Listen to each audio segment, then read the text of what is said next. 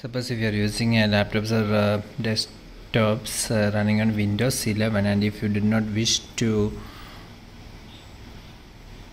put this activity history, that is store my activity history on this device, that is if you jump back into what you were doing on your device by storing your activity history, including info about website you browse and how you use apps and services. So if you did not wish to enable this feature, that is if you don't want to store your activity history on your notebooks running on Windows 11, you can simply remove this ticky mark here. You must simply select this and you can remove the ticky mark. If you do like this, then your activity will not store on your device.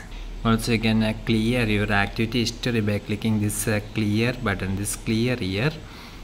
So for taking this, first you open the settings, you can press the Windows key and I key, these two keys at the same time for opening the settings of your computer. And from the settings in Windows 11 you can see the option privacy and security. This one you can click the privacy and security, and from here you can see Windows permissions. Here you can see activity history. This one you must click the activity history.